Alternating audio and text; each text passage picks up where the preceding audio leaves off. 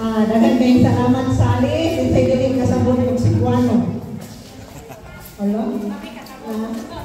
Okay, I was planning. In fact, I was looking forward to the chance of speaking in Cebuano, but I can't speak Italian. And I feel awkward speaking to Filipinos in English, and the more in Tagalog. However, I was informed, this is a mix. No, na may mga Tagalog, may mga Surigao nun. Ako naman tingali Bulanon dire. Why Bulanon dire? Pero makasabot. Makasabot man. Makasabot.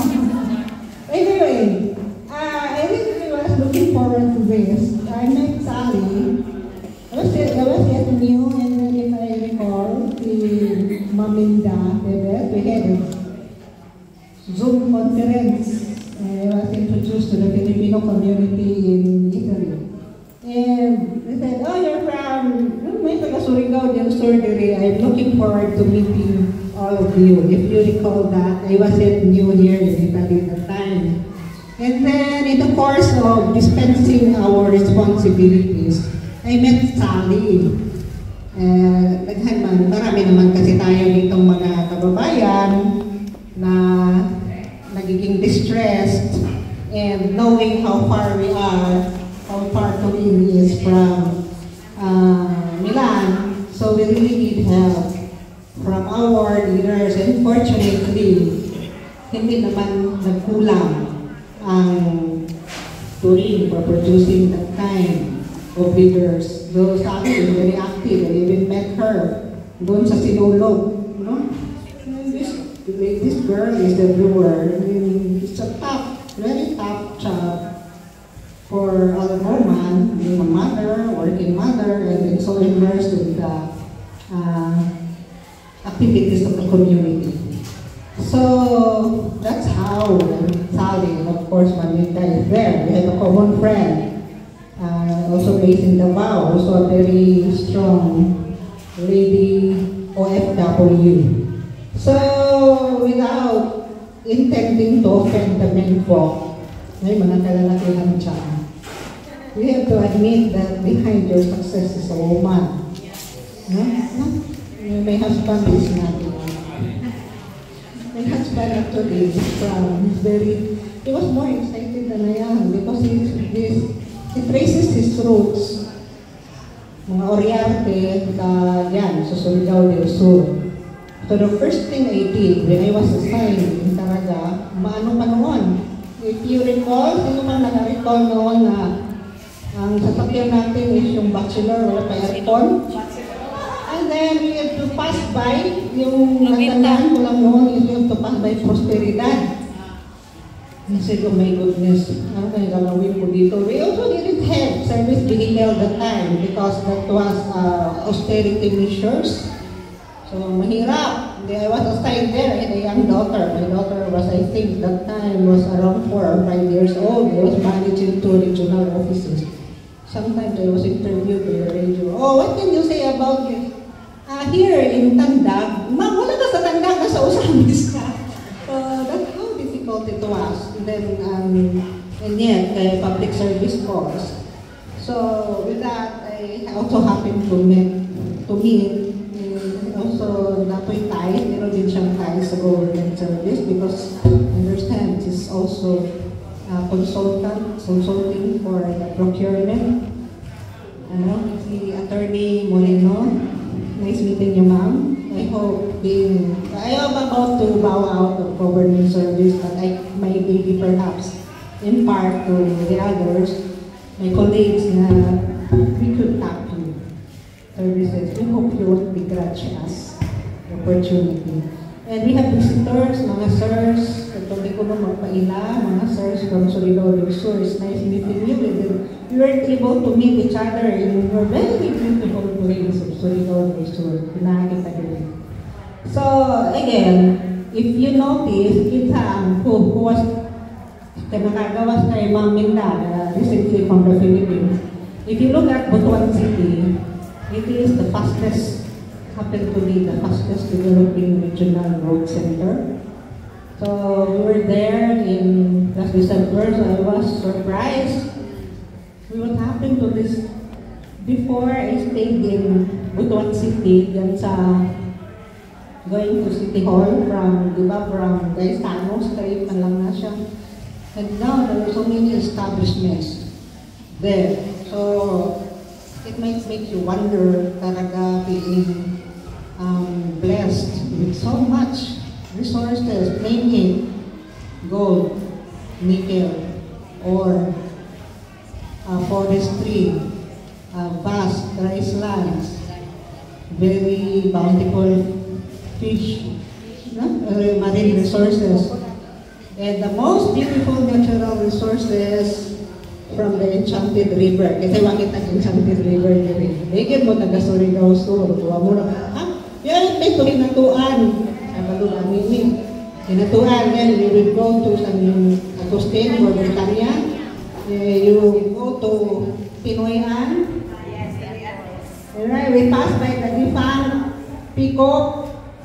So it can give you an understanding that before, that was a major industry and it was the means for survival of so many. Di ba, ma'am? Am I right? There in Mangagoy. So I know the place. So mauna na I'm very happy. In fact, na I've been having met you again. My first mentor sa overseas assignment is in fact from Cantila. I think you know him, si Attorney Holde. Bernardino Holde. His mother is a teacher from Talikon, Bohol yata. So he retired from government service as, hindi basta-basta, commissioner from the National Labor Relations Commission.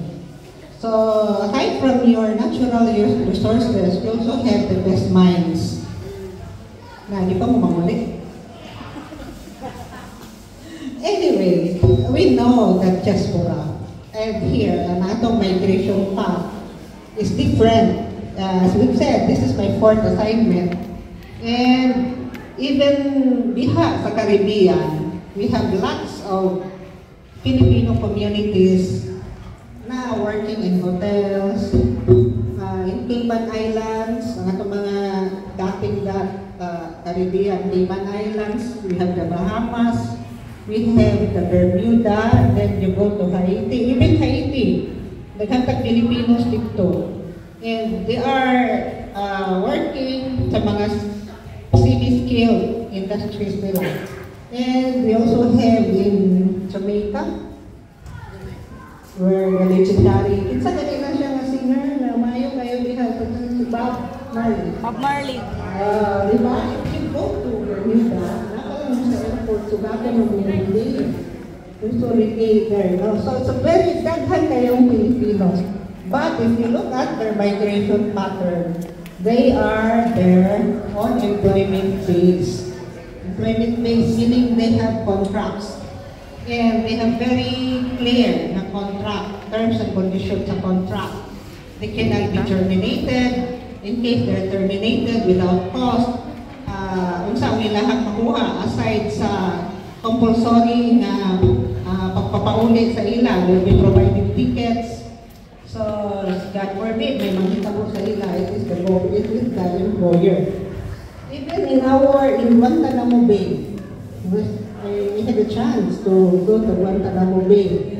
Nanaan, ihapoy daghan kay Filipinos dito, and they're working, serving sa base, mga aircon technicians.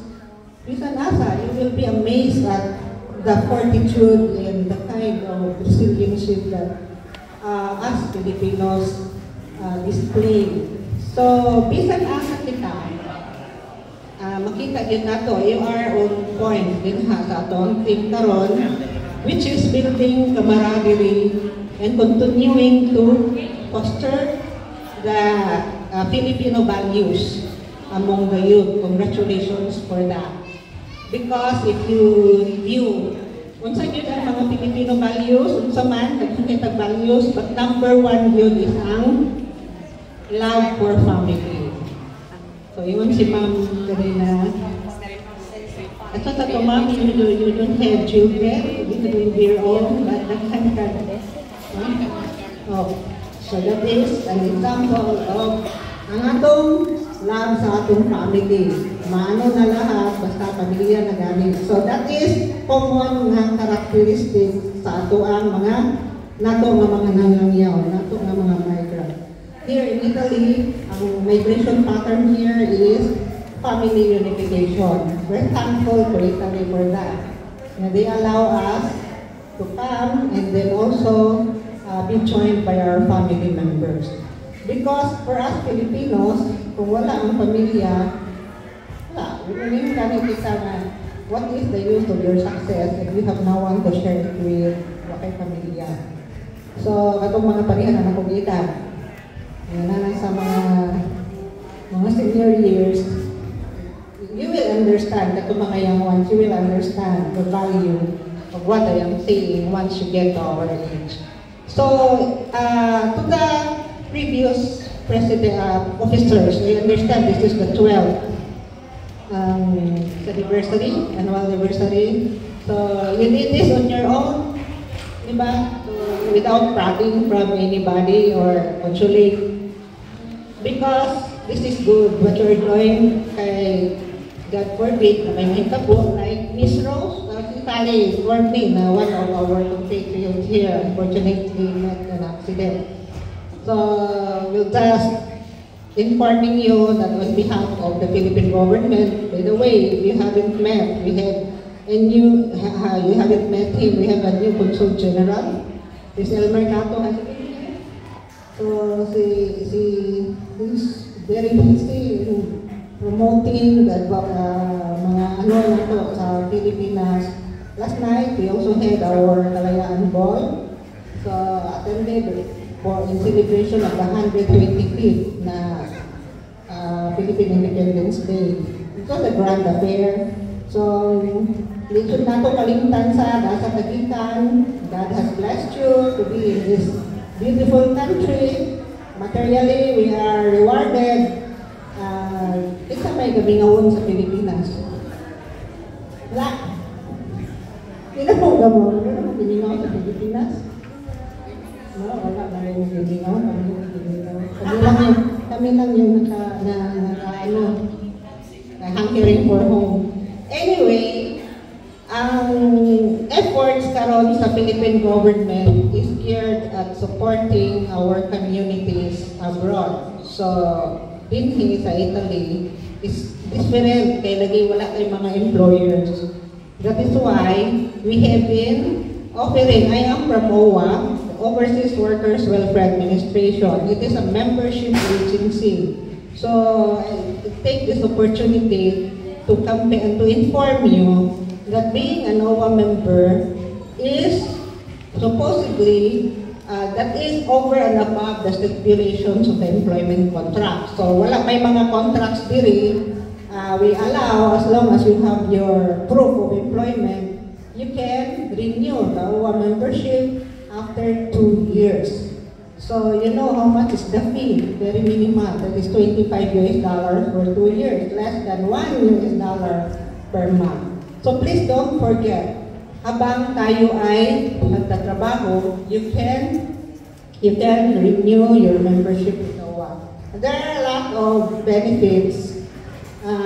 Katong mga waman kay mga scholarship because your children are here.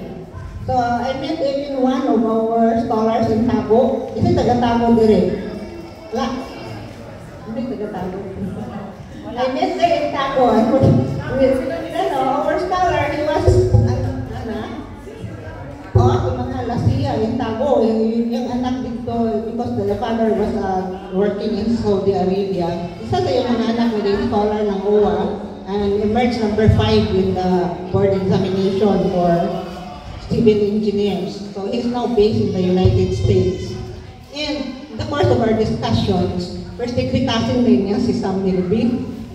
Sam Milby is from, from Surigao del Sur. And then said are you sure you're cousin? Yes. Diba Sam Milby daw, bakasyon sa Tabo sa una, masakay ng kalabaw. And I met his uncle, dito nagliwat si Sam Milby. Ito sa iyang mother. So that's how, mga ano ba, kanang we call that works of faith and human interest stories.